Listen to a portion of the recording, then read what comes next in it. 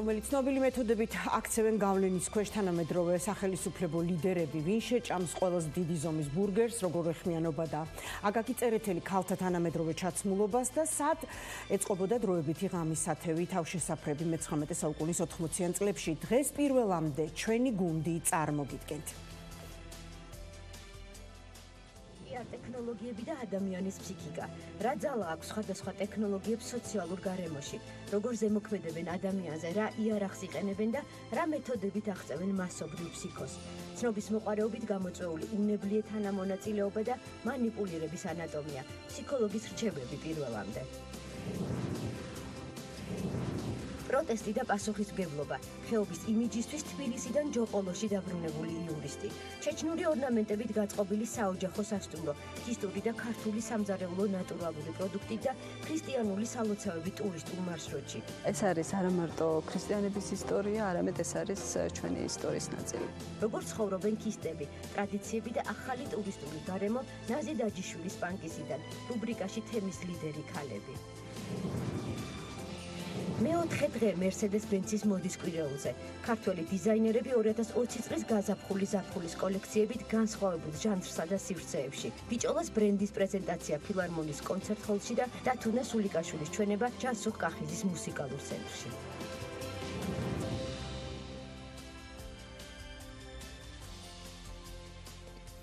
საქართველოს თოჯინების საერთაშორისო ფესტივალს უკვე მესამედ უერთდება გამოფენა ზურაბ-წერეთლის თანამედროვე მუზეუმი მომა მასპინძლობს. საგამოფენო დარბაზში 14 ქვეყნის ხელოვანის ნამუშევარია წარმოდგენილი, მათ შორის არიან ქართველი ოსტატებიც. გამოფენაზე 26 ქართველი ხელოვანი იღებს მონაწილეობას. წარმოდგენილი ექსპონატები სხვადასხვა მასალისგან არის შექმნილი, მათ შორის პაპია-მაშესა და ფაიფურით დამზადებული თოჯინებიცაა. ფესტივალის ფარგლებში პირველად საქართველოში ჩატარდება კონკურსი შანელის სამყარო, სადაც სამ გამორჩეულ ნამუშევარს სპეციალურად დაკომპლექტებული ჟიური გამოავლენს. ასევე გამოფენას ეყოლება დამთვალიერებლის რჩეულიც. ფესტივალს საქართველოს მეთოჯინეთა გაერთიანება ჯეოდოლი წარმოადგენს. პროექტის მიზანია მხატვრული ტექნიკის მრავალფეროვნება წარმოაჩინოს. დიდი დაინტერესებაა საერთაშორისო, რაც მთავარია.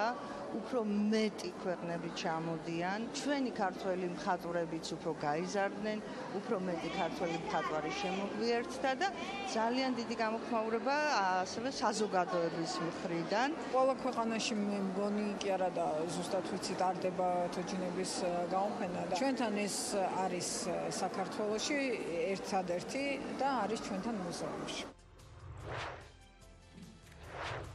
მასშტაბური საგამოფენო ფესტივალი სახელწოდებით 100 გონება საქართველოს ეროვნულ უნივერსიტეტში გაიხსნა. მასშტაბურობა განსაზღვრა 5000-მა საგამოფენო ექსპონატმა და 100-მდე მონაწილემ, რომელთა შორის იყვნენ ფოტოგრაფები, მხატვრები, მოქანდაკეები, გრიმის ოსტატები.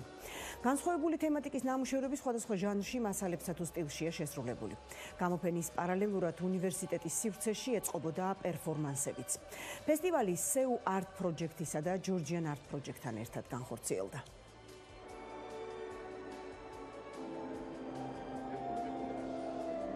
ჩემი გამოფენა, ასე ვთქვათ, ცოტა განსხვავებული ფორმატის არის. ეს არის body art გამოფენა, სადაც მე მოვხატე ცოცხალის სხეულები და გარდავქმენი ისინი იმ პერსონაჟებად, რომლებიც ყოველთვის მინდოდა რომ გამეცოცხლებინა. მინდა მადლობა გადაუხადო პროექტის ხელმძღვანელს, რომელმაც საშუალება მისცა ახალგაზრდა მხატვრებს, ფოტოგრაფებს და ასევე მოქანდაკეებს წარმოედგინათ თავიანთი ნამუშევრები. დიდი სიამოვნებით დავთანხმდი ამ შემოთავაზებას. წარმოდგენილი მაქვს 15-მდე ნამუშევარი. თითქმის ყველა ნახატი არის ნაკვები, ასე ვთქვათ, ჩემი მოგონებებიდან, რომლებიც უკავშირდება აფხაზეთს და ძირითადად ამ თემას მივყევი, რა თქმა უნდა, და ისეთი გვირი ვჩანს, რომ მთელი სერია იქნება აფხაზეთთან დაკავშირებული. მერსედეს-ბენცის მოდის კვირეული გუშინდელი დღე დავით დათუნა სულიკაშვილმა დახურა, მანამდე ბიჭოლას ბრენდის პრეზენტაციაზე მინდა გვამბოთ. 8 წლის შემდეგ დიზაინერი მაყურებელმა ხანგრძლივი აპლოდისმენტებით მიიღო. ფილარმონიის ივენთ ჰოლში დიზაინერის უახლესი სამოსის ჩვენება მოწვეულმა და ქართველმა მოდელებმა წარმოადგინეს. 2020 წლის გაზაფხული ზაფხულის კოლექცია ბიჭოვას კონცეფციით არის ქალი ვარსკვლავი. დომინანტი ფერებით შავი, თეთრი, წითელი. გამჭვირვალე, თხელი, მბზინავი და ჰაეროვანი ძვირფასი ქსოვილებით შექმნილი საღამოს კაბები ენაცვლებოდა კოქტეილის კაბებს, პიჯაკებსა და დაპირებულ თამამ სამოსსაც, სადაც უფრო გამოხატული იყო სხეულის შიშიშვე.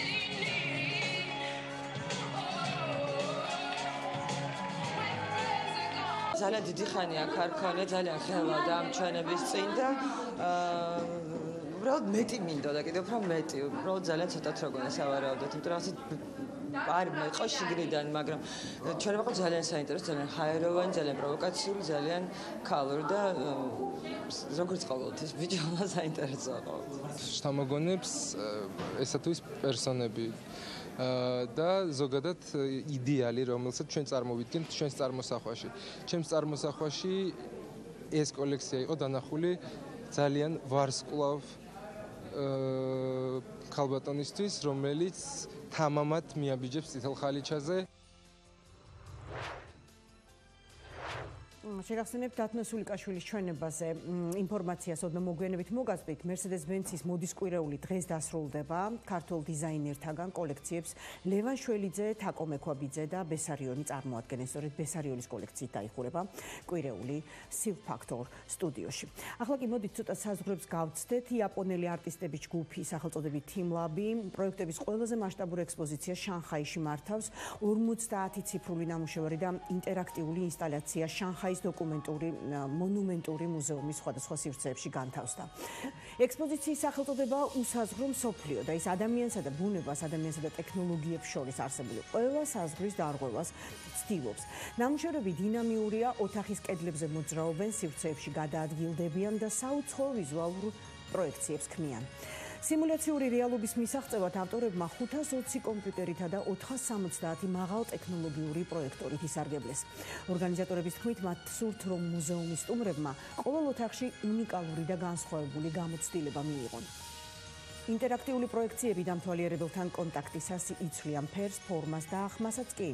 გამოფენა შანხაიში ხვალ იხსნება.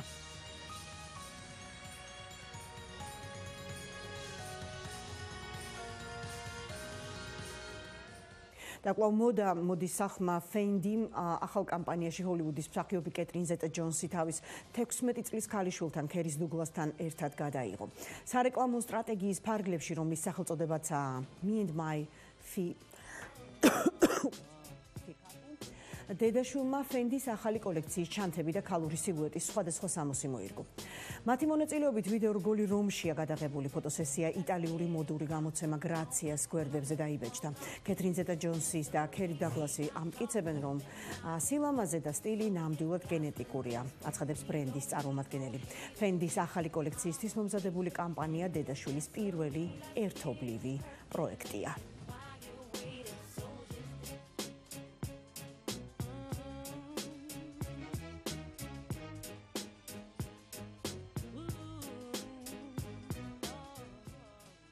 ტუტანჰამონის საგანძური მსოფლიოში მოგზაურობას ასრულებს. ფარაონის სამარხში აღმოჩენილი უძვირფასესი განძეულობა უკვე მსოფლიოს არაერთ ქვეყანაში გამოიფინა.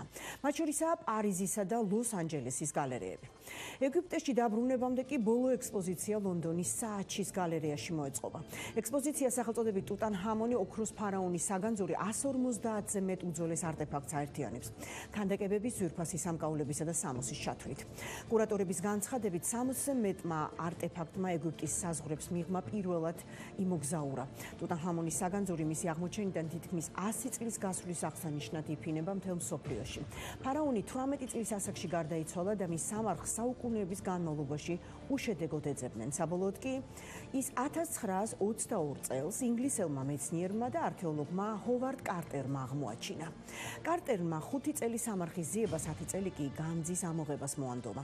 ექსპოზიცია ლონდონის საჩის გალერეაში მომავალ ზაფხულამდე დარჩება.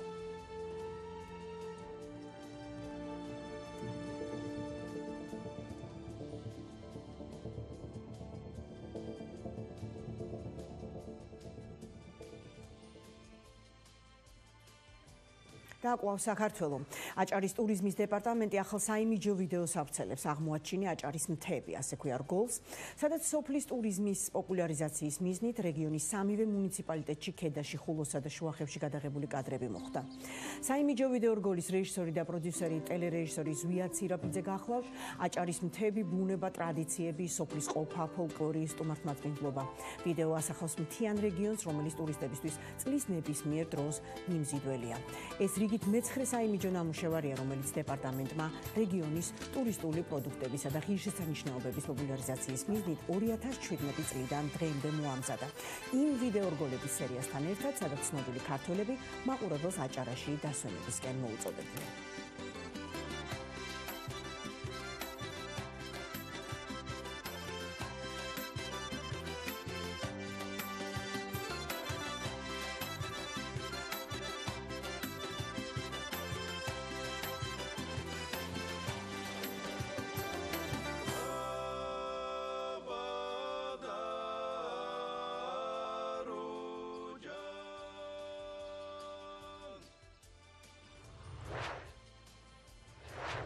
აჭარა ამ კლიპშიც ძალიან მიმზიდველია ამ შემოდგომაზეც და რაც საკვირველია ზამთარში, როდესაც გოდერძის სამთო სათხილამურო კურორტი უნდა გაიხსნას.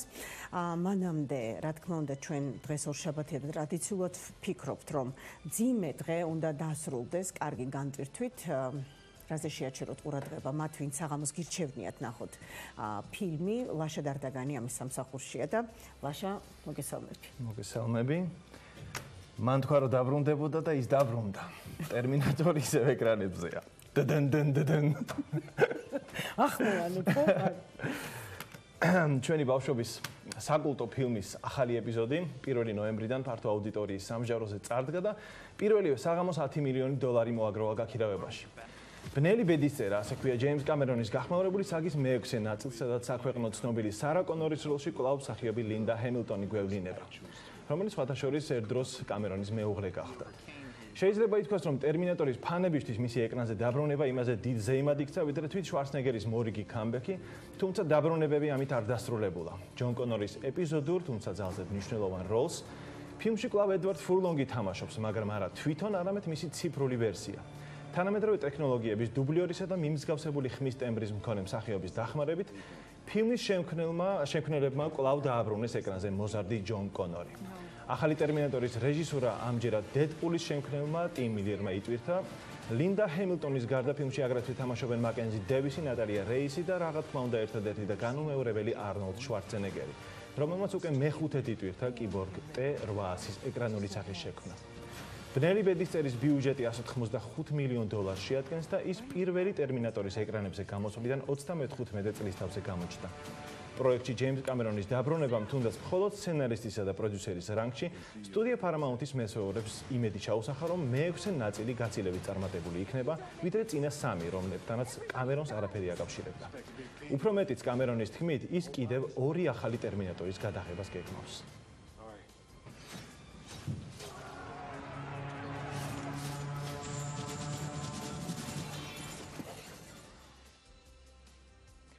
$2019 წლის 1 ივნისის ღამე ისტორიას დარჩება როგორც სასწაული, რომელიც ნიუ-იორკში მედისონ სკვერ გარდენზე მოხდა.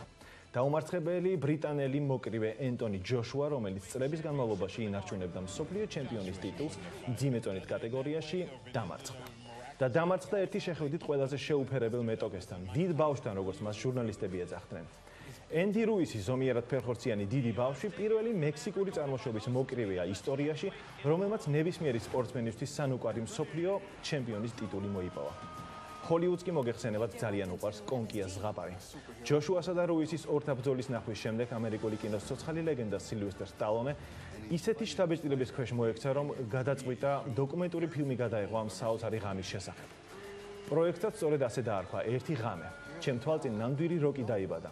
სცენარი, რომელიც თითქმის 45 წლის წინ დავწერე, გაცოცხლდა, ამბობდა სტალონე. რომელმაც ჯოშუა რუისის ორთაბრძოლის ამსახველი ფილმის შექმნა თავის კუთვნილ კინოკომპანია ბალბოა პროდაქშენს მიანდო. სურათის დამდგმელი რეჟისორია სატელევიზიო პრემია ემის ნომინანტი დოკუმენტალისტი დირდრა ფენტონი. პროექტი ბრიტანული სპორტული სტრიმინგ არხის დაზოუნის ბაზაზე შეიქმნა და მისი პრემიერა 20 ნოემბრისთვისაა დაგეგმილი.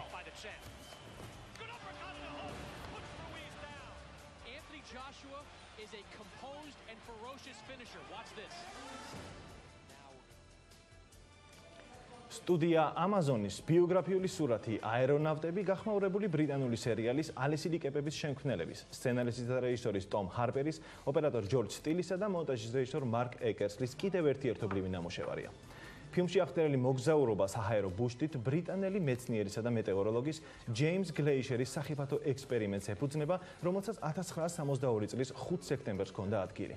ამ დღეს გლეიშერის ბუშტმა მსოფლიო რეკორდი დაამყარა და თითქმის 12,000 მეტრის სიმაღლეზე შეძლო აფრენა. ცნობილი აერონავტის როლში ოსკარის ლაურეატი ედი რედმეინი გვევლინება. ფელისიტი ჯონსის პერსონაჟი მფრინავი ამელია რენიკი გამოგონილი გმირია, რომელიც პირველი აერონავტი ქალის სოფი ბლანშარისა და ბრიტანელი მფრინავის მარგარეტ გრემის ერთგვარი კრებითი სახეა. შეგახსენებთ, რომ ედი რედმენი და ფელისიტი ჯონსი ერთხელ უკვე შეხვდნენ ერთმანეთს ეკრანზე, როდესაც ასტროფიზიკოსი სტივენ ჰოკინგი და მისი მეუღლე ჯეინ ჰოკინგი ითამაშეს სურათში ყველაფრის თეორია.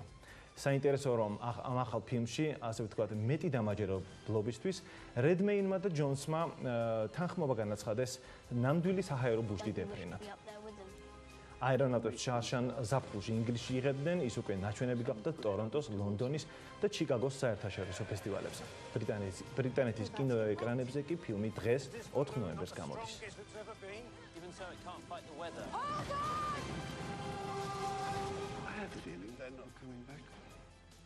22 ნოემბერს კი ამერიკის შეერთებული შტატების კინოგაქირავებაში სტუდია Focus Features-ის რეალურ ფაქტებზე აგებული ბიოგრაფიული დრამა მღვრიე წყლები გამოვა. სურათი მაყურებელს ერთი ჩვეულებრივი კორპორატიული იურისტის რობერტ ბილიოტის ისტორიას მოუთხრობს. ადვოკატისა, რომელიც კომპანია დიუპონის ღამის კოშმარად იქცა და რომელსაც საკმარისი გამბედეობა აღმოაჩნდა სარჩელი აღეძრა გიგანტური ქიმიური კონგლომერატის წინააღმდეგ, რომელიც 10 წრეულების მანძილზე აბინძურებდა გარემოს. ბილიოტის როლს ფილმში ოსკარისა და ოქროს გლობუსის ნომინანტი მსახიობი მარკ რაფალო თამაშობს. მას პარტნიორობას უწევენ ენ ჰეთუეი, ტიმ რობინსი, ბილ პულმანი, სურათს საფუძვლად უდებს ნათანიელ რიჩის სტატია, რომლის მიხედვითაც მარიო კორიამ და მეტიუ მაიკარანხანმა შესანიშნავი სცენარი დაწერეს. ფილმის დამდგმელი რეჟისორია ტოდ ჰეინსი, რომელმაც მაყურებელს ბობ დილანზე გადაღებული ბიოგრაფიული მიუზიკლით და კეით ბლანშეტის მელოდრამით ქეროლით დაამახსოვრა თავი. სხვათა შორის მღვრიე წყლები წლევანდელი ოსკარის ერთ-ერთი სავარაუდო კანდიდატია. Whatever's killing those cows is in the drinking water. ლაშარგიშებს სტუდიიდან, იმიტომ რომ ეხლა ბაჩივალიშვილი გვერდდება სითიმოლის კინოთეატრიდან, სადაც ფილმი დაჩვენ ვიცეკვეთ შემოქმედებითი ჯგუფი პრესკონფერენციას რამდენიმე წუთში გამართავს. ბაჩი პირველ რიგში მინდა მოგვიყვე, როგორ ჩაიარა ავსტრიის დედაქალაქში ვიენალეზე ამ ფილმის ჩვენებამ, საიდანაც გვიან ღამით დაბრუნდი თბილისში. კი ბატონო, სანამ მოგიყვებით ნინო, მოგესალმებით ყველას. გავიჭერი ველად, როგორც ხედავთ სტუდიაში არ ვარ. ვიენალეში ყველაფერი იყო ფანტასტიურად. ორი ჩვენება ჰქონდა და ერთ-ერთი ჩვენება იყო ერთ ყველაზე დიდ კინოთეატრში ვენაში, რომელშიც 700 ადამიანი ეტევა და Q&A-ზე, ანუ შემდეგ გარჩევას და კითხვა-პასუხზე, ნახევარზე მეტი დარჩა. და მარტო ვიდექი ამდენ ხალხში, ესე და კითხვებს მისვამდნენ და მე ცოტა პანიკა მქონდა, მაგრამ მე მგონი თავი გავართ. ვიენალეზე ასევე ნახე ფილმი ჯოჯორებითი ვნახე, სხვათა შორის ეს უნდა მოგიყვე უეჭველი. ფილმი რო ნახე, გამოვედი კინოთეატრიდან და დამხვდა გარეთ ერაყელების დემონსტრაცია ერაყში განვითარებული მოვლენების შემდეგ გადაწყვიტეს ვენელმა ერაყელებმა გაემართათ დემონსტრაცია და ქალაქის მასშტაბით ყველგან ასეთ პატარ-პატარა დემონსტრაციები იყო. მოკლედ საბოლოო ჯამში ვიენალე მიმდინარეობს, მე აგერ ჩემ მშობლიურ თბილისს დაუბრუნდი და ახლა ვარ ჩემს მეგობრებთან და ჩემს შემოქმედებით ჯგუფთან, ქეთი დანელიასთან და ლევან გელბახიანთან და გამარჯობა, აქ ორივე ასე ამომიდგა გვერდში. პირველ რიგში მე მინდა ქეთი შენ კითხო. სალამი ქეთი. კარგად, შენ როგორ? მოკლედ ქეთი. ახლა როგორც ვიცით, ჩვენი ფილმი მიემგზავრება საოსკარად ლოს-ანჯელესში. საოსკარ კამპანიის ხო? ნუ მეც გამიგია, რაღაც ინფორმაცია მოვიდა ჩემამდე.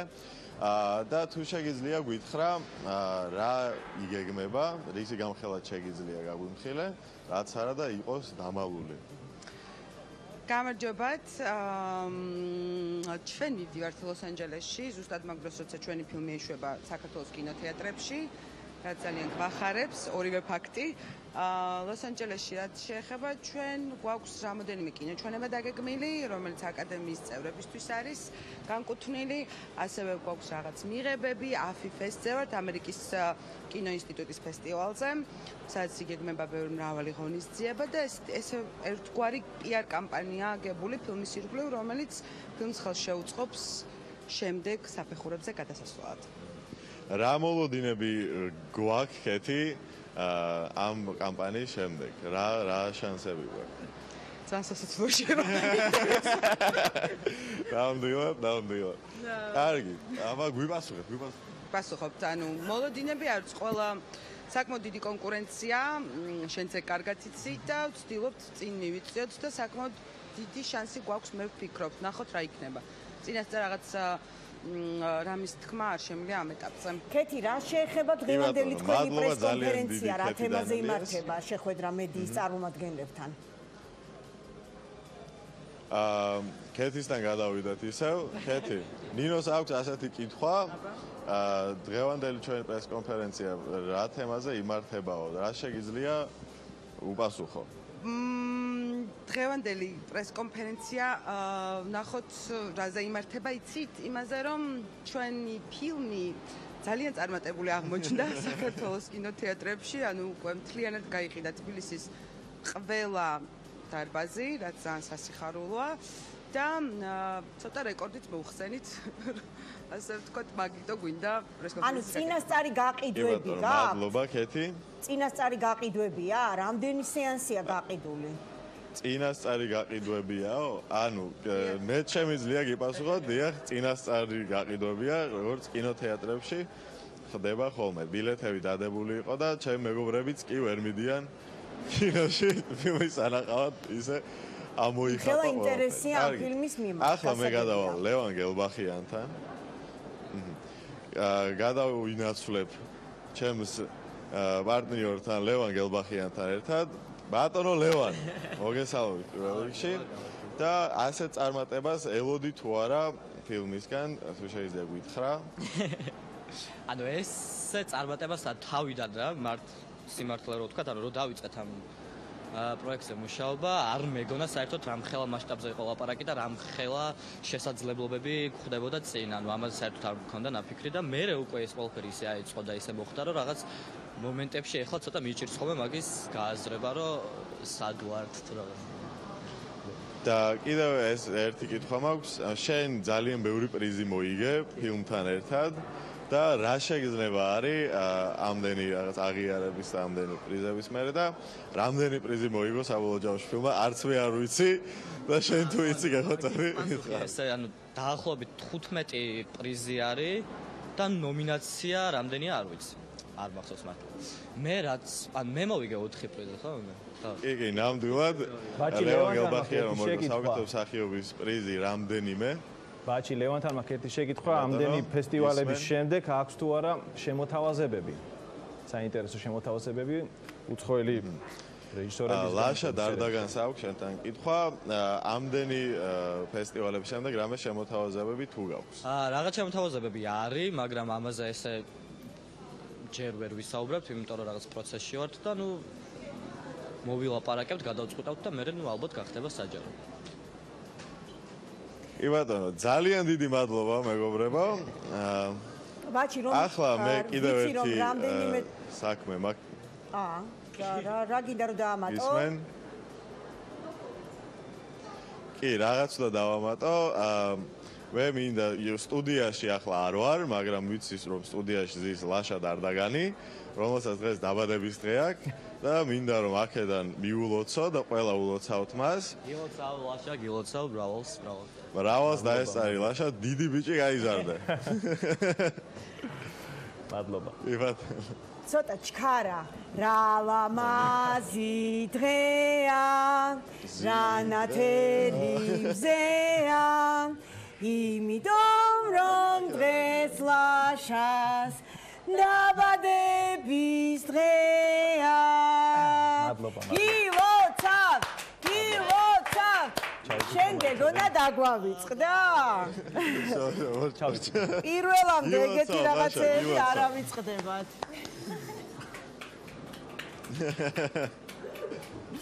მადლობა. მეგობრებო. მადლობა, დიდი მადლობა. კარგი იყო ესე რომ დავიწყეთ და ვითომ არ გვახსოვდა. ხო, ვითომ არ ვიცოდით. კარგი, წარმატებებს გისურვებთ. თქვენს იმედი მოაქვს რომ ხვალ სამსახურში აქ მოაღწევ ჩვენამდე. ხო ხარ რამდენიმე დღე თბილისში? კი, ჯერჯერობით ვარ. გემშვიდობები ნახვამდის და კიდევ ერთხელ ჯგუფის წევრებს გილოცავთ იმ წარმატებებს, რასაც უკვე ფილმმა მიაღწია მსოფლიო ასპარეზზე. ოსკარისკენ გზას კიდევ ერთხელ დაულოცავთ. ამ ადამიანებს ჩვენ რამდენიმე დღეში მიემართებიან. ახლა მოდი გავიდოთ რეკლამაზე და ფული სამით ველოდებათ. რეკლამის შემდეგ, ხო, ანიმაციური ფილმების ფესტივალი არ მინდა რომ გამოგრჩეთ დედაქალაქში და კიდევ გავარკვიოთ ვინ დახურა დათუნე სულიკაშვილის ჩვენება გუშინ Mercedes-Benz მოდის კვირეულზე.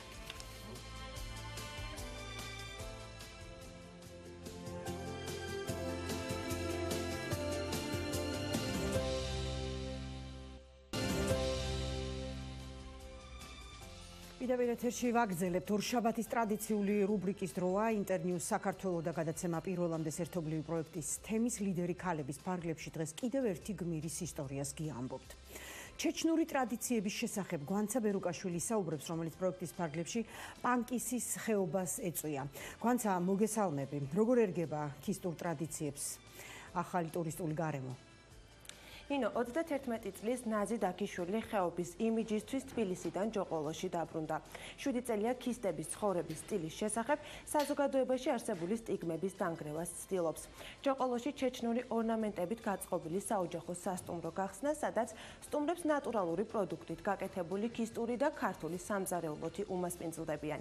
როგორც ცხოვრობენ ქისტები და როგორც ცდილობს ნაზი დაქიშვილის სტერეოტიპების დამსხვრევას, ნახეთ ჩვენ სიუჟეტში.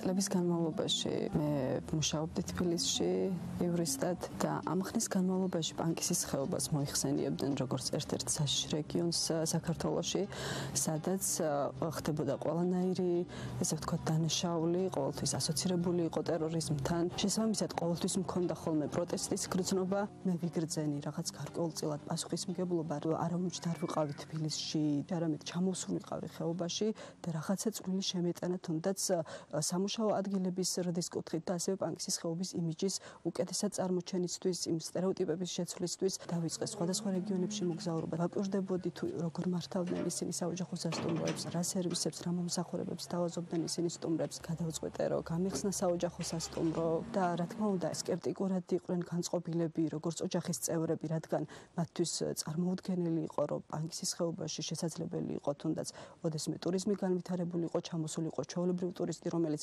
დაინტერესებული იქნებოდა როგორც კულტურით, ტრადიციით, ბუნებით.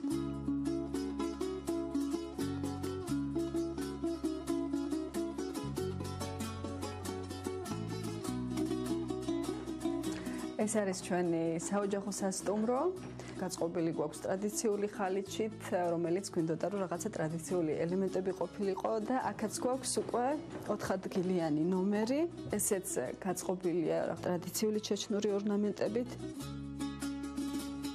პანკისის ხეობაში ჩამოსულ სტუმრებს ჩვენ ვთავაზობ კულტურულ ტურებს, ვთავაზობ საცხენოსნო ტურებს და ამისთვის ჩვენ გვყავს გიდები, მოსწავლეები, რომლებიც ფლობენ ძალიან კარგ ინგლისურ ენას. ეს ასევე ემსახურება იმას, რომ ის ახალგაზრდები დავაინტერესოთ ტურიზმით, რათა მათ ამ მიმართულებით უმაღლესი განათლება მიიღონ და მერე უკვე დაბრუნდნენ პანკისის ხეობაში და უკვე თავიანთი რესურსი დახარჯონ პანკისის ხეობის განვითარებაში.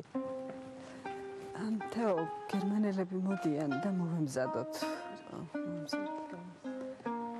ასევე სტუმრებს შესაძლებლობა აქვს შევიდნენ მეჩეთში დაესწრონ ტრადიციულ სუფისტურ რიტუალს.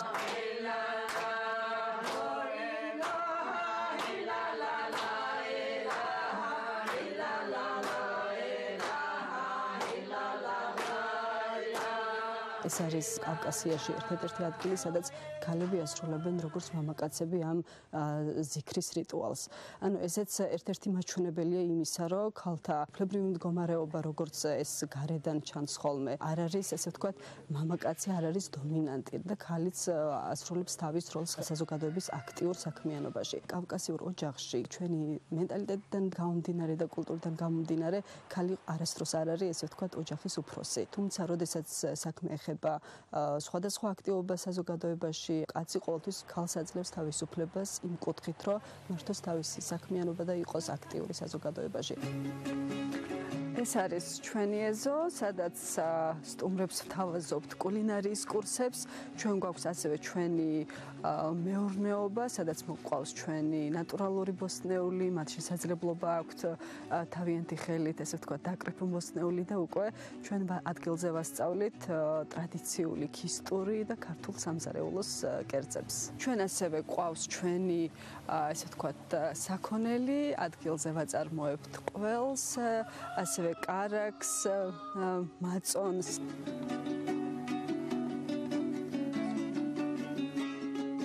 სტუმრები ჩამოდიოდნენ სხვადასხვა ქვეყნებიდან, ევროპის ქვეყნებიდან, გერმანია, ბრიტანეთი, ჰოლანდია, პოლონეთი, ჩეხეთი, ავსტრალია, ახალი ზელანდია, შეერთებული შტატები, კანადა, მაგრამ ჩვენ არ გვყავდნენ დამსვენებლები საქართველოდან. თუ დამოკიდებულება პანკისის ხეობის მიმართ შეიცვალა საერთაშორისო მასშტაბით, სამწუხაროდ ქართველების დამოკიდებულება არ იყო შეცვლილი და ამიტომ გადავწყვეტე რომ გამეკეთებინა ისეთი რამე, რაც ქართულ დამსვენებლებსაც ჩამოიყვანდა და გადავწყვეტე რომ ამეშენებინა საკონფერენციო დარბაზი, რომელიც შესაძლებლობას მისცემდა სხვადასხვა არასამთავრობო ორგანიზაციებს ადგილზე დაეგეგმათ თავიანთი შეხვედრები. ეს არის ჩვენი საკონფერენციო ოთახი.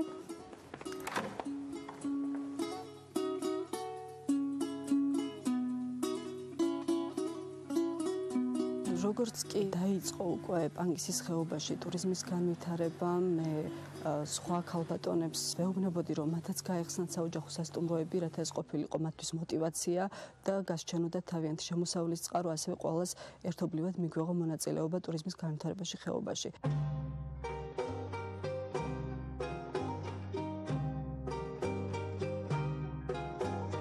ეს არის ძველი სასაფლაო, სადღაც 200 წლის წინანდელი სასაფლაოა. ვცდილობთ, რომ ამ ეკლესიასგან, ბარდისგან გავათავისუფლოთ და შემოვავლოთ ხობე, გვინდა რომ ეს გახდეს ერთ-ერთი ტურისტული დანიშნულების ადგილი. ამ ქვეშ მდებარე ვარ ქაიხოსრო ისანასძე გუმაშვილი გარდაიცვალა 1892 წელს.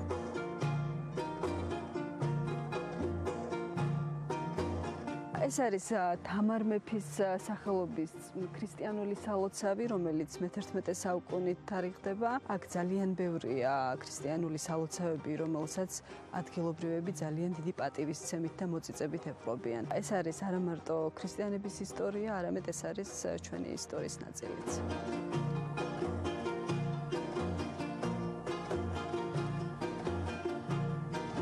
პანკისის ხეობა არის საქართველოს ნაწილი, რომელსაც იგივენაირად სტკივა პანკისელებს, როგორც ქართველებს საქართველოსთვის გული. და ძალიან კარგი იქნებოდა რომ იმ სტერეოტიპების და სტიგმის მიუხედავად დაიჯერონ სტუმართმოყვარეობა ბანკის ელიქისტების და მე გეპატიჟებით ყველას პირველ რიგში საქართველოს მოქალაქეებს ქართველებს რათა ჩამოვიდნენ ბანკისში და თავიანთი თვალით ნახონ თუ როგორ ცხოვრობენ ადგილზე ქისტები და თუ როგორ იცავენ ისინი საქართველოს მიწა-წყალს.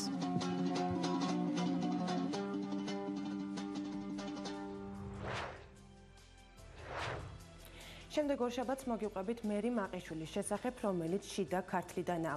ის წლებია ხანდაზმულთა მომსახურებისა და ბავშვთა განათლების მიმართულებით მუშაობს. მადლობა, გვანცა ბერუკაშვილი მუშაობდა თემაზე, პირდაპირ ეთერს თამარ ჩიხლაძე აგრძელებს დღის ამბებით პირველზე. კიდევ ერთხელ მოგესალმებით და გაგაცნობთ ახალ ამბებს 12 საათისთვის. მეუფე პეტრე ჭყონდიდის ეპარქიას 13 წლიანი მმართველობის შემდეგ სულ რამდენიმე წუთში დატოვებს. ამ დრომდე უცნობია საწავად დასჯილი და სტატუს ჩამორთმეული სასულიერო პირი. ის მონასტერში მოსანანიებლად წასვლას არაპირებს და მეტიც საპატრიარქოში არსებული მანკიერებების მხილებას კვლავ გეგმავს. მეუფე პეტრე მრევლს და სასულიერო პირებს ამ წუთებში ემშვიდობება. ინა ცარციძე მუშაობს მარტულში და მისგან მოვისმენთ უფრო მეტ დეტალს პირდაპირ ეთერში. ინა გისმენთ. დიახ, თამარ, მეუფე პეტრემ ამ წუთებში უნდა დატოვოს ჭყონდიდის ეპარქია. ჩვენ ახლა ვიმყოფებით მის ყოფილ რეზიდენციასთან, სადაც წუთი-წუთზე ველოდებით მის გამოჩენას. ამ წუთებში აქ ადგილზე შეკრებილები არიან სასულიერო პირები, დედაობები და ასევე მრევლი. ჩვენ ახლა შევეცდებით პირდაპირ ეთერში გავესაუბროთ მათ და ვთხოვოთ დააფიქსირონ თავიანთი პოზიცია, რას ფიქრობენ მეუფე პეტრეს გადაწყვეტილებასთან დაკავშირებით. პირველ რიგში რომ გითხრათ, რას ფიქრობთ, რამდენად ამართლებთ მეუფე პეტრეს გადაწყვეტილებას? ან თქვენ თუ აპირებთ კვალიფიკაცია თქვენ თუ აპირებთ ეპარქიაში დარჩენას ან წასვლას რჩებით ეპარქიაში. კარგით, თქვენც რომ გითხრათ, პირდაპირ ეთერში ბრძანდებით, როგორ შეაფასებდით მეუფე პეტრეს გადაწყვეტილებას? ეს რაღაცას გეტყვით რომ მოვატრო და ისტორია შეაფასებს და აი ხალხი გაიგებს, რომ ეს პიროვნება სიმართლისათვის იბრძოდა. გავაწყლები და შემდეგ ნახავთ ჩვენ სიმართლეს გავიგეთ. თქვენება იყო და იყო ჩვენი სულიერი მამა, ძალიან გულივსდება ირია ბოლფოს, მაგრამ ჩვენ მაინც მის კურთხევას ვასრულებთ და ვჩებით ეპარქიაში. წინამძღვარს მამა მეუფე გრიგოლთან როგორ აპირებთ კომუნიკაციას, ურთიერთობას და ემორჩილებით? ემორჩილებით ეკლესიას. პირველი თავარი სულიერებაში არის მორჩილება და მორჩილებით, რა თქმა უნდა. მე ახლა ამ წუთებში მე გეტყვით რომ ველოდებით მეუფე პეტრეს გამოჩენას, ის ამ წუთებში უნდა დატოვოს ჭყონდიდის ეპარქია. მე ახლა ჩემს ოპერატორს ვთხოვთ კადრში გაჩვენოთ რა ხდება ამ წუთებში მის უკვე ყოფილ რეზიდენციასთან. როგორც უკვე ჩვენთვის არის ცნობილი, მეუფე პეტრეს ამ წუთებში გამოდის უკვე რეზიდენციიდან. ჩვენ ამ ყველაფერს პირდაპირ ეთერში შემოგთავაზებთ და ველოდებით, როგორც ჩვენთვის არის ცნობილი, მეუფე პეტრე ამ წუთებში თბილისში ჩასვლას აპირებს, თუმცა სად წავა ზუსტად და სად გააგრძელებს ბრძოლას, ეს ჩვენთვის არის უცნობი. ჩვენ ახლა შევეცდებით, რომ პეტრეს კომენტარი პირდაპირ ეთერში შემოგთავაზოთ.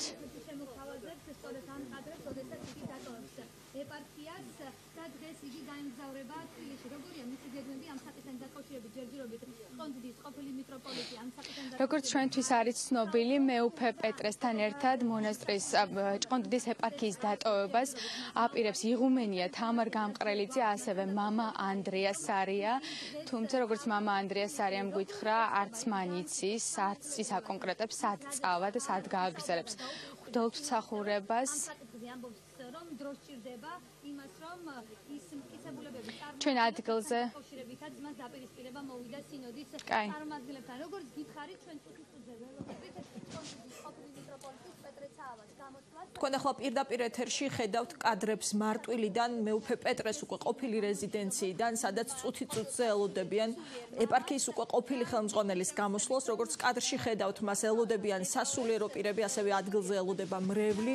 მათი ნაწილი აცხადებს მორჩილებას საპატრიარქოს გადაწყვეტილების მიმართ, თუმცა ამავე დროს აქ არის პროტესტი, მაგალითად დედაოები, რომლებიც ინჩხურის მონასტერში მოღვაწეობენ, რომლებიც ეპარქიის მსახურები არიან, ისინი ამბობენ, რომ მეუფე გრიგოლ კაციას მსახურებას არ ესწრებიან პროტესტის ნიშნად, მიუხედავად იმისა, რომ რჩებიან მონასტერში. თქვენ მოისმინეთ პირდაპირ ეთერში ადგილზე გაკეთებული კომენტარებიც, როგორ აფასებენ მეუფე პეტრეს საქმიანობას ეპარქიაში ადამიანები, რომლებიც რჩებიან ადგილზე. პარალელურად მიმდინარეობს მიმდინარეობს კომისიის მუშაობა და აღწერა მთელი ქონების, რაც 13 წლის განმავლობაში ჰქონდა ან დააგროვა ეპარქიამ. და აქვე მამა ანდრიასარია ამბობდა, რომ მთელი ქონება სწორედ ეპარქიის სახელზეა გაფორმებული და არა პირადად თქვათ სასულიერო პირების და ამის აღნიშვნა მათთვის არის ძალიან მნიშვნელოვანი. სულ რამდენიმე წუთში მეუფე დატოვებს უკვე თავის რეზიდენციას და ჩვენ შემოგთავაზებთ პირდაპირ ეთერში ვნახავთ კადრებს, როგორ შეხვდება მას მრევლი, როგორ შეხვდებიან სასულიერო პირები, რომლებიც ელოდებიან მის გაცილებას. როგორც ცნობილია, მეუფეს გეგმების შესახებ ამ დრომდე კონკრეტულად არ არის ინფორმაცია. ის თბილისში წავა, თუმცა რა იქნება მისი შემდეგი ნაბიჯი, რომელ მონასტერში გადაწყვეტს საქმიანობას, ამის შესახებ საუბარი ნაადრევია, რადგან საპატრიარქო მის გამწესებას ითხოვდა შიომღვიმის მონასტერში, რაზეც მეუფე პეტრე მოარი განაცხადა და ის საპატრიარქოს თავაზობდა ინჩხურის დედათა მონასტერში წასვლას, რაზეც მან ასევე უარი მიიღო. ასე რომ ჩვენ მოვისმენთ სულ რამდენიმე წუთში მარტვილში მეუფე პეტრეს ბოლო კომენტარს ალბათ მარტვილში გაკეთებულს ეპარქიის უკვე ყოფილი ხელმძღვანელის რანგში.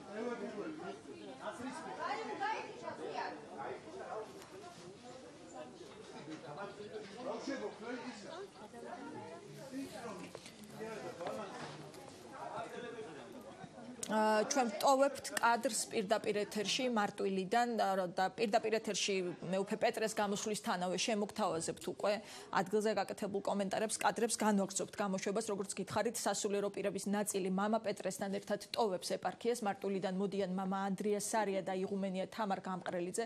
დედაობის ნაწილი რჩება ეპარქიაში, თუმცა ისინი პროტესტის ნიშნად მეუფე გრიგოლის მსახურებაში მონაწილეობას არ იღებენ. მათმა ნაწილმა კელიებიდან პატრიარქის ფოტოც ჩამოხსნა, მოვისმინოთ რა კომენტარები გაკეთდა მეუფე პეტრეს წასვლამდე. ვაპირებ კიდევ ერთხელ თქვი ეკლესიაში დარჩენას, მაგრამ ვაგრძელებ დამსახურებას, ვემორჩილები რა თქმა უნდა განჩინებას, როგორც მეუფე პეტრე სინოდისას, თუმცა ვაპროტესტებთ იმ ნაწილს ზოგადად, რაც უსამართლოდ განაჩინეს. გავაგრძელებთ ბრძოლას კანონიკური სამართლის მიხედვით. მგონი ჩემი გადაწყვეტილება ცალსახად ნახეთ, ამავე დროს მე დავტოვე სულიერისა და კულტურის ცენტრის დირექტორობაც. შესაბამისად ეს თანამდებობები ჩემთვის არაფერს არ ნიშნავს, პირველ ადგილას დგას სიმართლე და პრინციპულობა. წინარინოს მონასტრის რჩებიან და იბრძოლებენ სიმართლისათვის. კელიებში პატრიარქის ფოტოები ისევ ჩამოხსნიან. ჩამოხსნით, ნაწილმა ჩამოხსნა, ნაწილი აწი ჩამოხსნა. ჩვენ უბრალოდ მეუფე გრიგოლის წირვას არ ვესწრებით. თორე დანარჩენში ახლა შევეცდებით, რომ თუ რაღაცა ისე რამეს არ გვაკურთხებს, რომ რაღაცა ქრისტიანობას შეეწინააღმდეგება, რაღაცა მცნებებს შეეწინააღმდეგება, ამაში რა თქმა უნდა არ დავემორჩილებით. და დანარჩენში ახლა შევეცდებით, რომ ამ დავემორჩილოთ ამ კანონების მიხედვით, რაც ჩარჩოებში არის ქრისტიანი მასწავლებელი. თუმცა მსახურებაში არ მიიღებთ მონაწილეობას. მეუფე გრიგოლის მსახურებაში, წირვაში მსახურებას არ მივიღებთ იმის ნიშნად, რომ ვაპროტესტებთ უსამართლობას. ეპარქიაში პარალელურად კომისია მუშაობს, რომელიც საეკლესიო ქონებას აღწერს და გადაბარებას უზრუნველყოფს. კომისიის სხდომას დღეს არ დასწრებია ახალი მეუფე გრიგოლ კაცია, რომელიც წალკაში ბოლო მსახურებას ატარებს. კომისიის წევრების ინფორმაციით ინვენტარიზაცია დაახლოებით 2 კვირაში დასრულდება.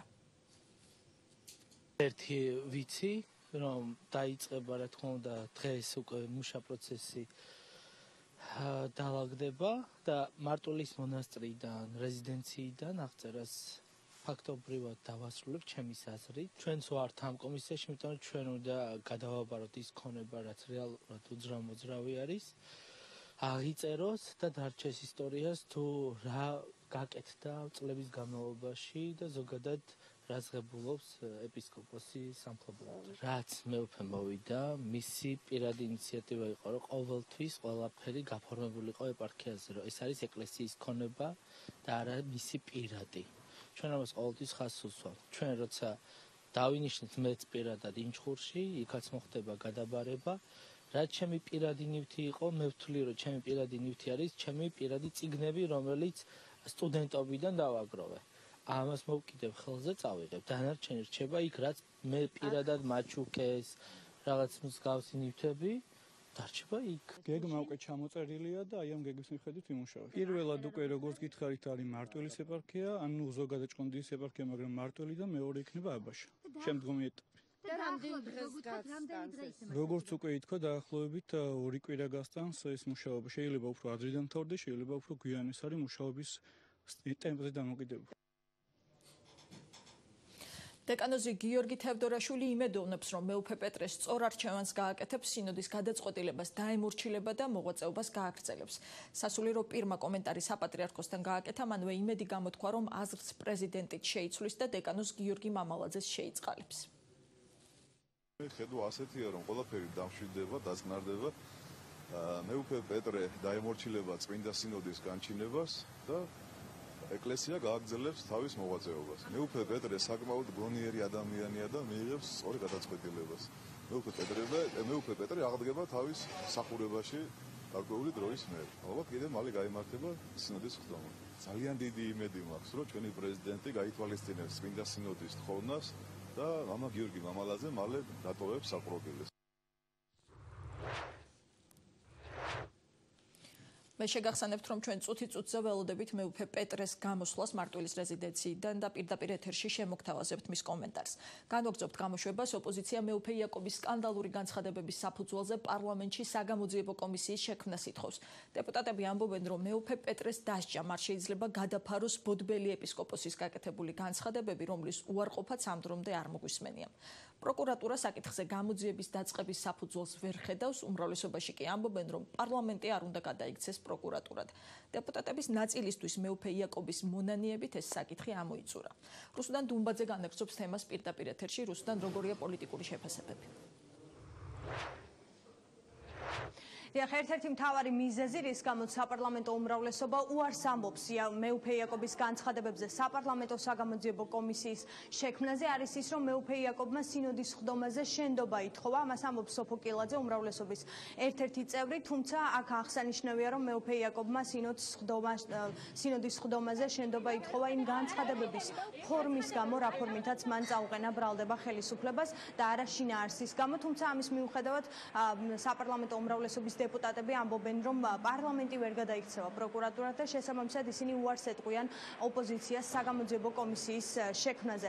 ეს უარი კი ოპოზიციისთვის კიდევ ერთი დასტურია იმის, რომ შესაძლოა მეუფე იაკობის განცხადებები შეესაბამებოდეს სიმართლეს და მართლაც გეგმავდეს ხელისუფლება და ჰქონდა ასეთი გეგმა, რომ პატრიარქი ტახტიდან ჩამოეშორებინა. თუმცა ამის მიუხედავად ოპოზიცია მაინც დააყენებს და დაარეგისტრირებს ინიციატივას იმასთან დაკავშირებით, რომ მეუფე იაკობის განცხადებებით გაჩენილ კითხვებს პარლამენტმა პასუხი გასცეს. ისინი ფაქტობრივად გვთავაზობენ საქართველოს პარლამენტის გადაქცევას პროკურატურით. ეს არის პირდაპირ წინააღმდეგობა კონსტიტუციასთან და გასაგებია მათი ინტერესი, გავიგეთ მათი ინტერესი, რომ ყველანაირად ცდილობენ არიონ ამ ქვეყანაში სიტუაცია, აღრიონ სხვადასხვა სახელმწიფო ორგანოების ფუნქციები ერთმანეთში, გამოიყენონ ყველაფერი თავისი პოლიტიკური მიზნებისთვის, მაგრამ რეალურად პარლამენტს აქვს თავისი ფუნქცია და შესაბამის საგამოძიებო სტრუქტურებს აქვს თავისი ფუნქცია. ეხლა მე ვიტყვი, რომ ნინო ჭამს ბავშვებს და დაუყოვნებლივ თხოვ ეხა პროკურატურას, რომ დაიწყოს გამოძიება ნინოს წინააღმდეგ, იმიტომ რომ ნინო ნამდვილად ჭამს ბავშვებს. ეს ეხა სერიოზული იქნება? ზუსტად ასეთი უსაფუძვლო ბრალდებები, რაც შევხედეთ, რომ კაცმა შენდობა ითხოვა ამასთან დაკავშირებით, ხო? თქმა იმის, რომ მან შენდობა ითხოვა და ამიტომ პროკურატურამ დაკითხოს, ვერავინ ირანში ცხოვრობ თუ სადავას, რა შეშია შენდობა ითხოვა თუ არა, საერთოდ ის მის საქმეა შენდობა ითხოვა თუ არა, პარლამენტის ფუნქციაა, როგორ მდგომარეობაში არ უნდა ვიყოთ ქვეყანაში. დემოკრატიული ოპოზიციის ფუნქციაა, რომ ეცადოს ყველა ინსტრუმენტის გამოყენება. მათ ჰქონდათ აბსოლუტურად არა ნორმალური პოზიცია ხორავას ქუჩის გამოძიებას. თორე ჩვენ მაშინაც და ეხაც იგივე პოზიცია ვიყავით, მათ ინიციატივას ხარ დაუჭერთ. შეესაბამებოდა თუ არა სიმართლეს მეუფე იაკობის სკანდალური განცხადებები, რომელიც დაახლოებით 2 კვირის წინ მან TV პირველის ეთერში გააკეთა და რომელიც ეხებოდა ხელისუფლების მიერ პრემიერ კვირიკაშვილის დროს პატრიარქის ტახტიდან გადაყენების გეგმის შემუშავებას. ეს ჯერჯერობით არის უცნობი და სავარაუდოდ ისევ უცნობი დარჩება, რადგან ეს შეფასებები განცხადებებს სავარაუდოდ არ გასცდება, გამომდინარე იქიდან, რომ საგამოძიებო უწყება ამ დრომდე არ დაინტერესებულა მეუფე იაკობის განცხადებებით და სახელისუფლებო გუნდი გამოძიების არ დაწყების მიუხედავად მაინც საუბრობს იმის შესახებ, რომ ეს განცხადებები არის არადამაჯერებელი და შესაბამისად მათ არ სჯერათ და ისინი ირწმუნებიან, რომ მსგავს შეხვედრას პრემიერ კვირიკაშვილის კაბინეტში ადგილი არ ქონია და შესაბამისად ხელისუფლებას არ ქონია გეგმა, რომ პატრიარქი ტახტიდან ჩამოეშორებინა. თუმცა ამის მიუხედავად, როგორც უკვე გითხარით, საპარლამენტო ოპოზიცია დაარეგისტრირებს პარლამენტში მოთხოვნას, რომ შეიქმნას საგამოძიებო კომისია, მაგრამ უკვე ცნობილია, რომ ქართული ოცნება ამ ინიციატივას მხარს არ დაუჭერს. რუსუდან დუმბაძე საუბრობდა პირდაპირ ეთერში.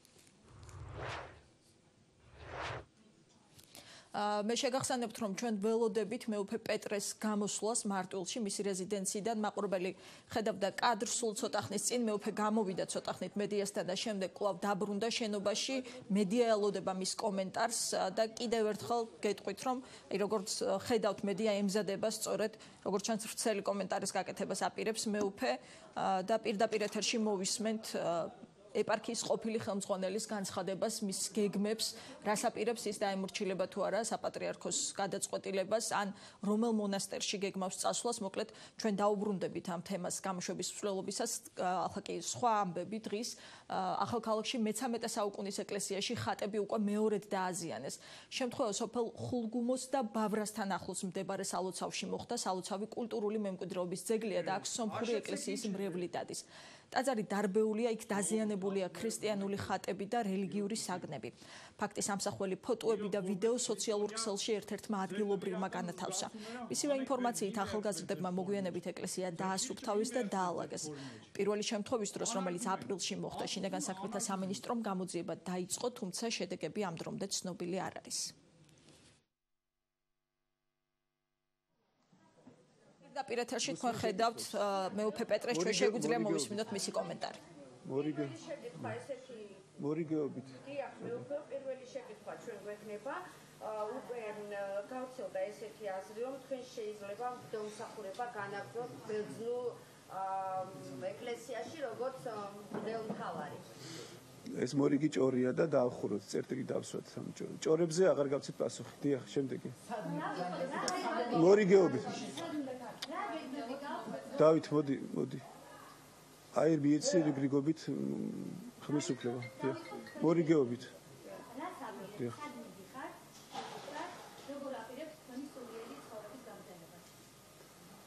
სულიერი ცხოვრების გაგრძელებას ვაპირებ სული საცხონებლად. დავამთავრეთ.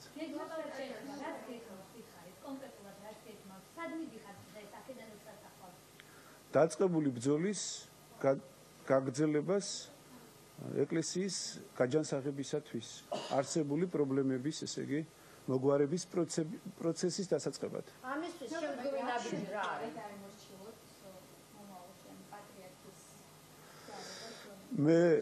მე სიკვდილამდე მაქვს აღთქმა დადებული იესო ქრისტეს მორჩილებისა, სახარების სწავლებისა, წმინდა მამათა სწავლებისა და ესე იგი ვაპირებ დავემორჩილო რჩულის კანონის ფარგლებში, უსამართლობას, უწმინდურობას არ დავემორჩილები.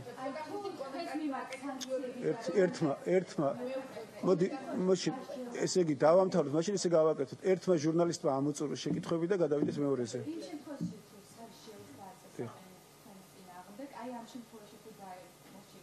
ნუ სასჯელები უკვე უსამართლო სასჯელები დაწყებულია, სერიები გაგრძელდება, მე მზათა ვარ ნებისმიერი გამოწვევისთვის.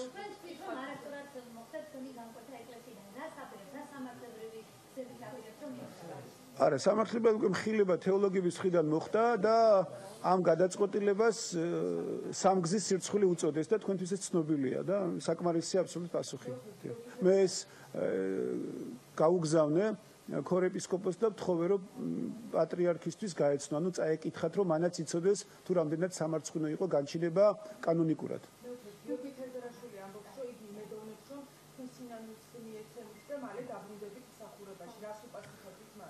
მთელი ცხოვრება სიდადულით უნდა გავატაროთ, ვიდრე მეორედ მოსვლამდე და არასოდეს მავიწყდება სიტყვები იოანე ნათლისმცემელისა, შეინანეთ, ვინაიდან მოახლოებულია ცათა სასუფეველი. ასევე დიახ, პატრიარქის წინაშე მე მიმაჩნია, რომ მოსანანიებელი არაფერი მაქვს, უბრალოდ გაგრძელდეს, ესე იგი, ან უნდა მე დავისაჯო ცილისწამებისათვის, ან უნდა დამტკიცდეს ჩემი ბრალდება კანონიკური სამართლის მიხედვით. დიახ. ბრძოლას სიწმინდისათვის, სამართლიანობისათვის და მართლმადიდებლობისათვის. ამას გულისხმობ. დიახ.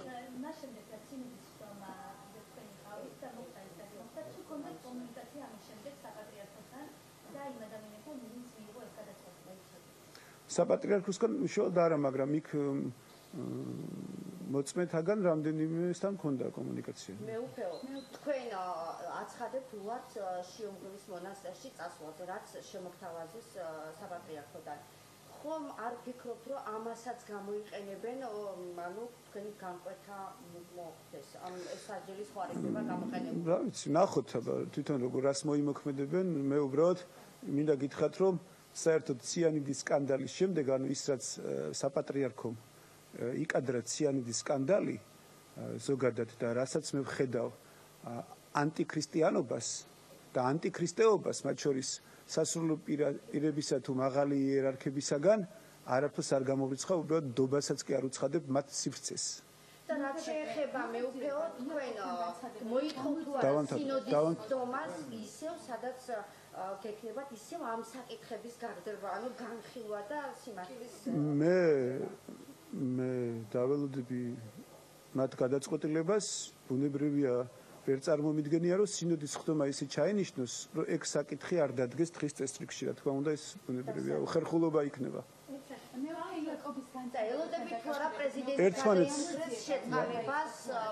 ვაცალოთ ერთმანეთს. იქნებ თქვენ დაამთავროთ და სხვებს აცალოთ. ელოდები თუ არა პრეზიდენტი შეიწყალებს მამა გიორგი მამალაძეს.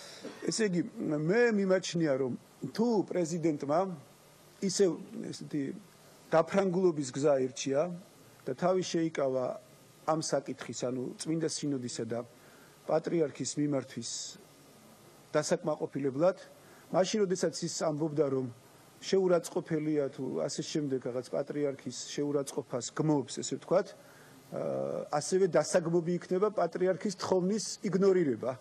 ანუ სწორედ ამით კიდევ ერთხელ დადასტურდება მისი საქციელი უკვე დაფრანგულობის ფორმატში, როგორც მე მას მივმართე. გამოდის, რომ ეს არის დადგმული სცენარი, წინასწარ შეთანხმებული მაშინ გეგმა, რომ საპატრიარქოს მოიხსნას პასუხისგებლობა მორალური უშუალმდგომლოს, მაგრამ პრეზიდენტმა თქვას უარი. მაგრამ არსებობს საპატრიარქოს გულწრფელობის შემთხვევაში არსებობს ალტერნატივა. საპატრიარქომ სასწრაფოდ უნდა მიწეროს წერილი იუსტიციის მინისტრს, ვინაიდან მიზეზი შუამდგომლობისა იყო ჯანმრთელობის მდგომარეობის გაუარესება, არსებობს კანონი, რის თანახმადაც ხდება პატიმრის სასჯელის გადავადება კურნალობის მიზნით, ანუ პატიმარს ანთავისუფლებენ ციხიდან სამკურნალოდ. შემდეგ ის ისე უბრუნდება სასჯელი აღსრულების დაწესებულებას. აი ამ პუნქტით შესაძლებელია, რომ თუ პრეზიდენტი, ესე ვთქვათ, გახდება არაადეკვატური, იუსტიციის სამინისტრომ მიიღოს ეს გადაწყვეტილება და დააკმაყოფილოს საპატრიარქოს თხოვნა, მაგრამ თუ საპატრიარქო იუსტიციის სამინისტროსაც არ მიმართავს და პრეზიდენტის გადაწყვეტილებაზე პასუხისგებლობას, ესე იგი, აკიდებს პრეზიდენტს, მიუხედავად აი ამ დამოკიდებულებისა გუშინდელი განცხადებაც კი საკმარისია, როცა ის ჩვენ მოგვიწოდებდა პატრიარქის პატივისცემისაკენ, ესე იგი, გამოდის, რომ თვითონ ესე იგი ორმაგი სტანდარტით ფარისევლობს, როდესაც პატრიარქის თხოვნას არცემს პატივს და სინოდის თხოვნას არცემს პატივს. ანუ ამით ის შეურაცხყოფას აყენებს არა მარტო პატრიარქს, მთელ წმინდა სინოდს, მთელს საქართველოს მართლმადიდებელ ეკლესიას. თუმცა ამის საშუალება თქვენ არ მოგეცათ. აპირებთ თუ არა სინოდის ხდომის მიღმა ამ მტკიცებულებებზე საუბარს? სინოდის ხდომის მიღმა არ ვაპირებ, უბრალოდ ეს მხოლოდ იქნება საზოგადოებრივი ინტერესების დაკმაყოფილება და ესე იგი ასევე ჭორაობა ძალიან ბევრმა შეიძლება ჩათვალოს. ამიტომ მე მხოლოდ ვითხოვდი სინოდზე ჯერ გარანტიებს იმისა, რომ ჯულის კანონი აღსრულდება და პატრიარქს თხოვე, რომ ის უნდა იყოს გარანტი კანონისა, მაგრამ ჩვენ ვხედავთ, რომ პატრიარქი თავის თავს აყენებს კანონზე მაღლა. ბიბლიურად ჩვენ გვაქვს რამდენიმე შემთხვევა, რომ კანონზე მაღლა დავით წინასწარმეტყველი დადგა, როდესაც წმინდათა წმინდაში შევიდა მაგრამ გამართლებულია. ასევე დაუშვათ მღვდელმთავარი, რომელიც ღვთისმშობელი 3 წლის ასაკისას შეიყვანა წმინდათა წმინდანში. კანონზე მაღლა დადგა, მაგრამ ამაში ღვთისნება იყო, გამართლებულია. არანაირი გამართლება პატრიარქის მხრიდან როის დადგეს კანონზე მაღლა არ აქვს. ამიტომ მე ვისთხოვ კანონიკის ფარგლებში იმოქმედოს პატრიარქმა და შემდეგ მხოლოდ ესე იგი ვარ მზად გავაგრძელო კანონიკურ ფარგლებში ისევ მტკიცებულებები.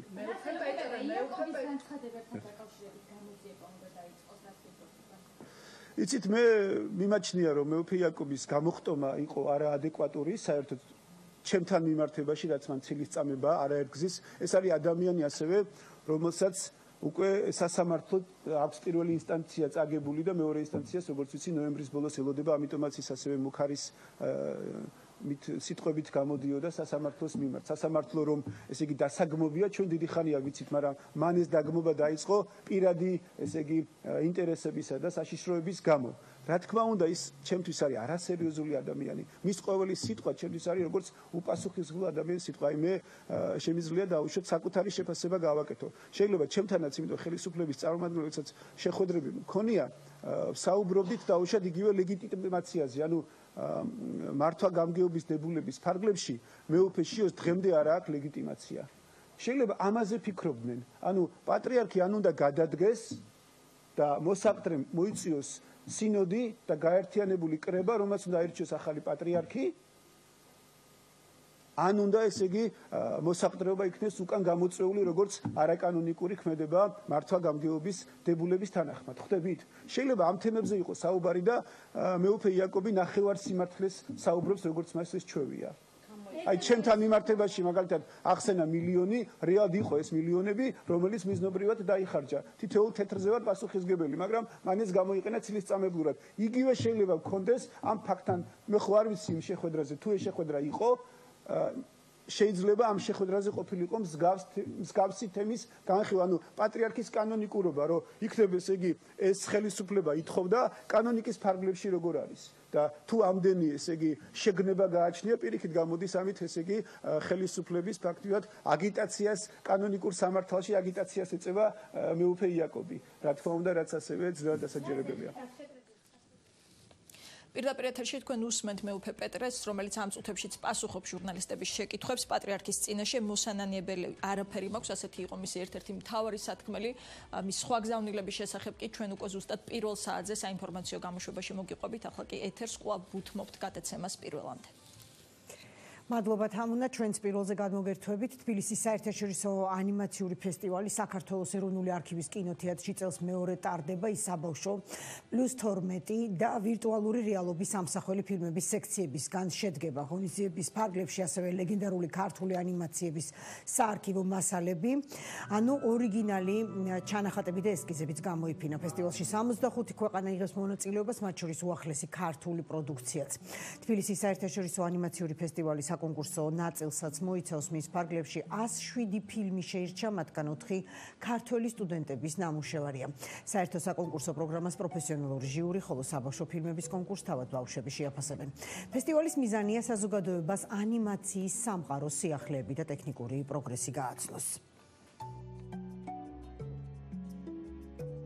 წინაწლებთან შედარებით ფაქტობრივად ორჯერ მეტი ფილმი შემოვიდა. ნახატები რაც არის თვითონ გამოფენაზე წარმოდგენილი ბავშვების მიერ, უშუალოდ ამ ივენთისთვის, ამ ღონისძიებისთვის შეიქმნა. ხმის ინჟინერი ვარ და ვცდილობ, რომ მეორე ხარისხოვანი პროფესია ავირჩიო, რომელიც ცოტა წამართმევს დროს, თავისუფალ დროს რაც მაქვს და ამიტომ მოვედი, რომ დავინტერესდე ამ ყველაფრით. Mercedes-Benz-ის მოდის კვირეულზე გუშინ დათუნ სულიკაშვილის გრანდიოზული ჩვენება შედგა, უფრო ზუსტად ჩვენება კონცერტი, რომელიც დიზაინერმა ჯანსუღ კახიძის მუსიკალურ ცენტრში საკონცერტო დარბაზის სცენასა და დარბაზში კლასიკური მუსიკის თანხლებით წარმოადგინა. ვახტანგ კახიძის დირიჟორობით თბილისის სიმფონიურმა ორკესტრმა კარლ ორფის კარმინა ბურანას და მორის რაველის ბოლეროს ეპიზოდები შეასრულა. დიზაინერმა 2020 წლის გაზაფხულის კოლექციის მეტი ექსტრავაგანტულობისთვის გამოიყენა სამეფო სამოსის დეტალები და ატრიბუტიკა, გერბები და სხვა აქსესუარები, რომელიც თანამედროვე სილუეტებსა და ფორმებს მოარგო. სულიკაშვილმა ტრადიციულ შავ-თეთრ ფერებს ამჯერად ჟოლოსფერი შემატა, ცოცხლად შესრულებული საორკესტრო კლასიკური მუსიკის ფონზე ჩვენება კრისტი ყიფშიძემ თეთრი სადედოფლო კაბით დახურა.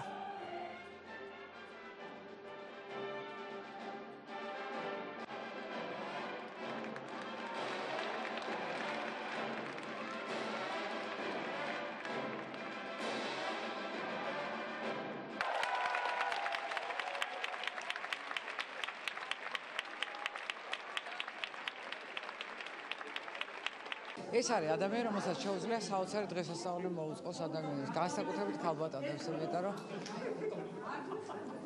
მის კოსტიუმებიც კი, რომელიც მამაკაცებს ეცოდით, სიამოვნებით მოვირგებდი მეც, იმიტომ რომ არის არაჩვეულებრივია. იმ მაყურებლისთვის, რომელიც დღეს გვეწვია, მე მგონი ძალიან მოულოდნელი იყო. თვითონ ამ ფეშენის პრინციპებიდან გამომდინარე, ცოტა მოულოდნელი მუსიკა იყო, ორკესტრისთვისაც მოულოდნელი იყო, მაგრამ აი ამ სინთეზმა ერთად მე მგონი ძალიან კაი შედეგი მიღწევა. ჩემი ერთ-ერთი კი არ მეგონი ერთადერთი საყვარელი დიზაინერია და ყოველთვის ძალიან დიდი დღესასწაული არის დათუნაჩვენება და აი მე მომყვება ამდენი ხანი მეც და ყველას. გარემო, ორკესტრი, მუსიკა, ყველაფერი ეს უკავშირდება ერთმანეთს, რა თქმა უნდა და რატოსაც ეს ყველაფერი ისე მოუყევით, რომ მე დავთანხმდა. ძალიან დიდი მადლობა მინდა გადავუხადო ამისთვის, მაგრამ რომ მართლა პირველი შემთხვევაა და ალბათ არ ვიცი, სხვა დროს თუ კიდე იქნება ეს შემთხვევა არ მგონია. როგორ ექცევიან მასები გავლენის ქვეშ ამ თემას დღეს ვშლით რეკლამის შემდეგ ჩვენს არხზე.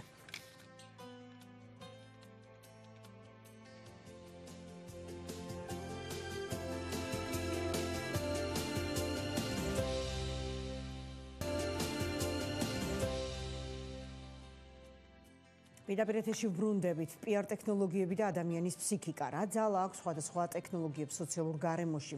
როგორ ზემოქმედებენ ადამიანზე, რა იარაღს იყენებენ და რა მეთოდებით აღწევენ მასობრივ ფსიქოს? ცნობის მოყარეობით გამოწვეულ უნებლიე თანამონაწილეობასა და манипуლირების ანატომიაზე ვისაუბრებთ. დღეს ჩვენს პრაქტიკული ფსიქოლოგიის ცენტრ პიკის ხელმძღვანელთან, ფსიქოლოგი ირინა ტაბუციძესთან ერთად, რომელიც უკვე შემოგვიერთდა. ირინა, მადლობა გადაცემაში მონაწილეობისთვის. მოგესალმებით. მასობრივი ფსიქოზი, ეს ხო არის რაღაც ტერმინი, მაგრამ იდეაში ყველას გონია, რომ აი ზუსტად ამ მდგომარეობაში ვცხოვრობთ ახლა. დიდი ხანია თან მე მგონი, მარტო ეხლა არა. რა ბოლო პერიოდია. საქართველოსთვის, ქართველებისთვის. იცი რა არის, ჩვენს შემთხვევაში ალბათ ძალიან ესე მიება პერიოდულად სულ რაღაც ხდება ჩვენს რეალობაში. ეხლა დღევანდელი ნიუსიც მაგალითად როგორია, რომ რაღაც ერთის მხრივ ჩააწყნარდა თითქოს არაფერი, თავიდან ყოველდღიურად თავიდან იწყება. საერთოდ აი თუნდაც სოციალურ ქსელებში ან გაზეთით, მედიის საშუალებით არ აქვს მნიშვნელობა გადმოცემული ინფორმაცია, რაც არ უნდა ძლიერი იყოს ემოციურად, რაც არ უნდა დატვირთული იყოს, ერთ კვირაზე მეტი როგორც წესი თავის თავს, ნუ ვეღარ. მერე თუ რაღაც ახალი თემა არ მიემატა, როგორც წესი მიდის განელებისკენ და ხრება. ჩვენ ეს ერთი კვირაც არა გვაქვს. კვირაც არ გვჭირდება, ისე მოდის ახალი და ახალი და ეს ხალხი თან ახლა ცოტა მძიმე თემებს შევეხეთ უკვე და უკვე იმდენად ვარ ჩართული, სულ ყველა გვინდა თუ არ გვინდა, სულ რომ არ ჩართო ტელევიზორი, მაინც იგებ.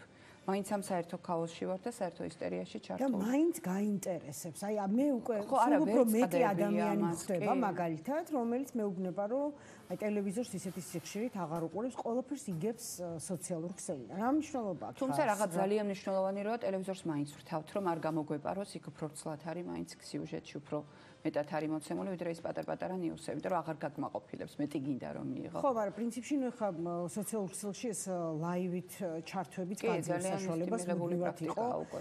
იცი რა მაინტერესებს, აი ჩვენ რომ ახლა ასე დამოკიდებულები ვართ ამ ნიუს ფიდზე, ხო?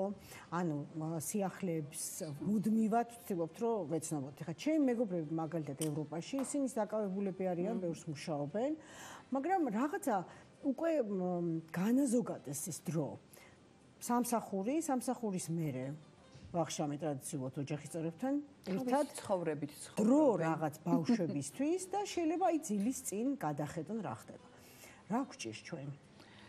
ჩვენთვის ხვანაირად არის ეს რეალობა მოწყობილი სამწუხაროდ, იმიტომ რომ ჩვენი პირადი ცხოვრებაც, სამსახურიც, შვილებიც, მომავალიც მთლიანად აწყობილია და ამ წუთას მიბმული ვართ იმაზე, რაც რეალურად ხდება ქვეყანაში.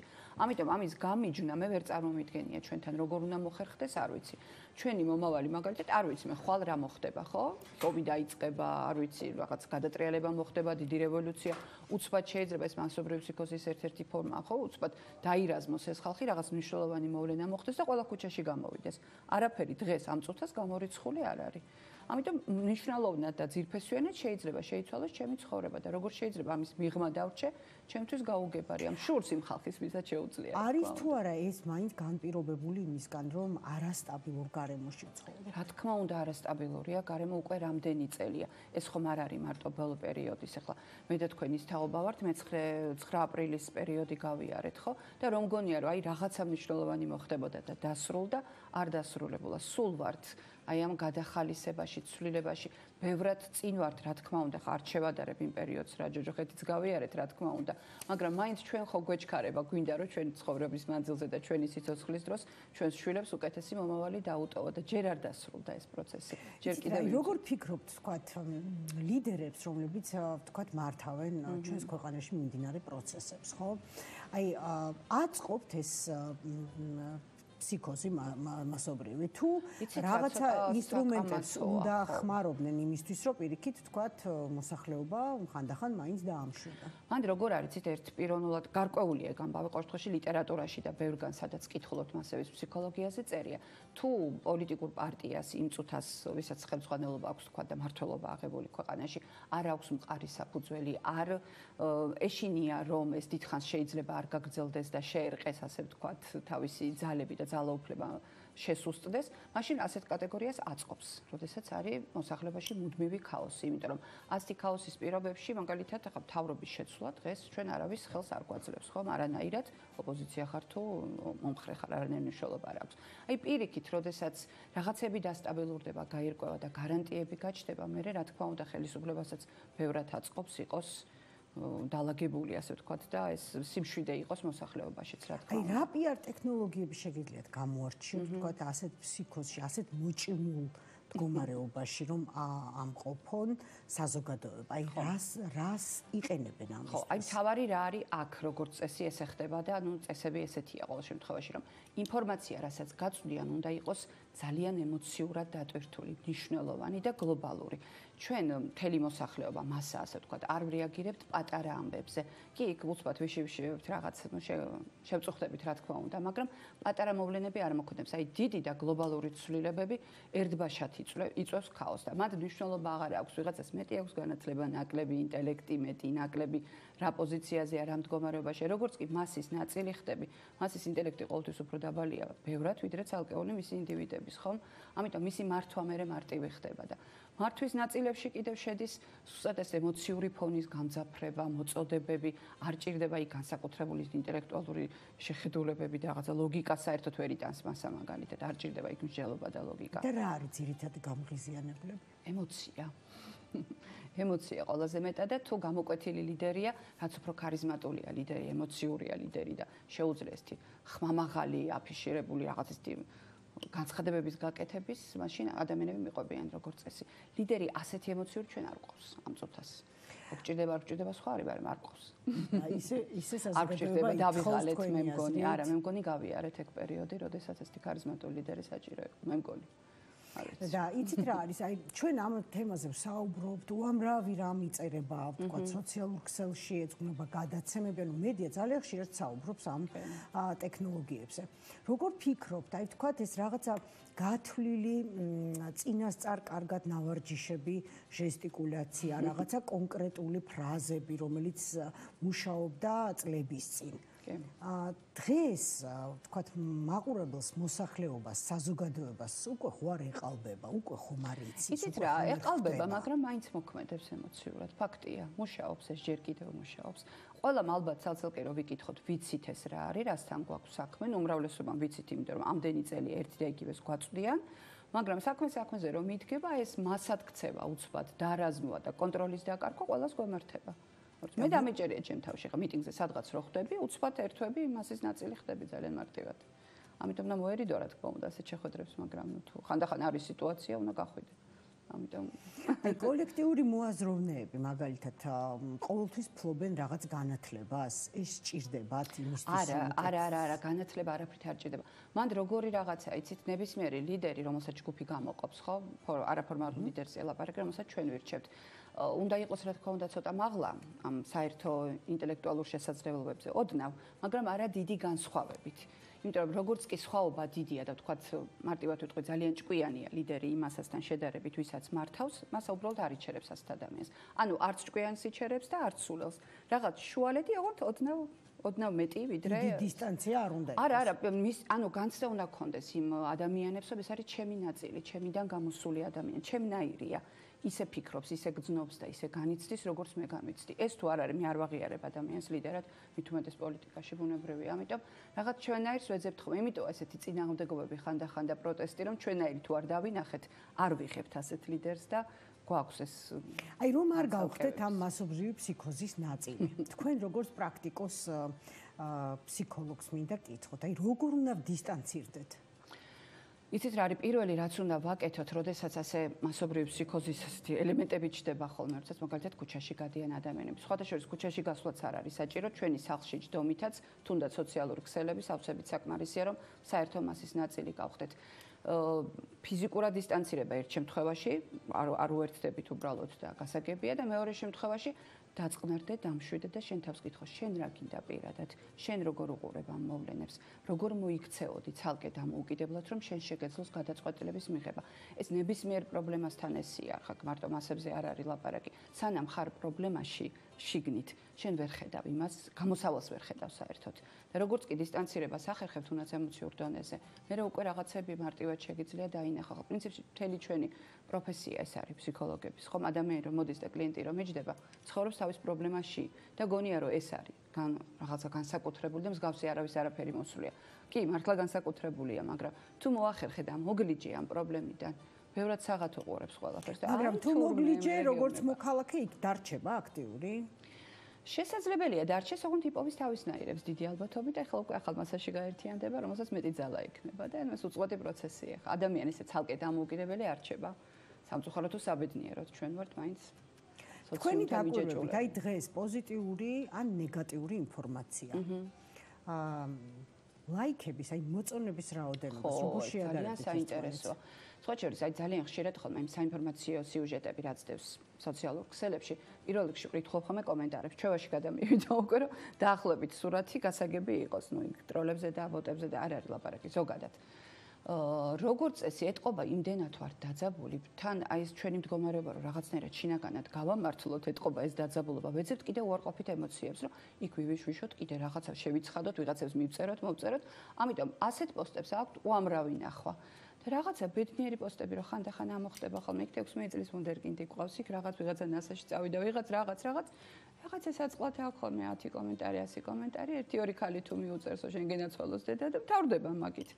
და ცოტა უარყოფითი და ასეთი მძიმე ინფორმაციები აი ბოლო დღეებში მაგალითად რაც არის, უბრალოდ ნახეთ რამდენი ნახვა აქვს და რამდენი აგრესია რაც თავარია კომენტარებში.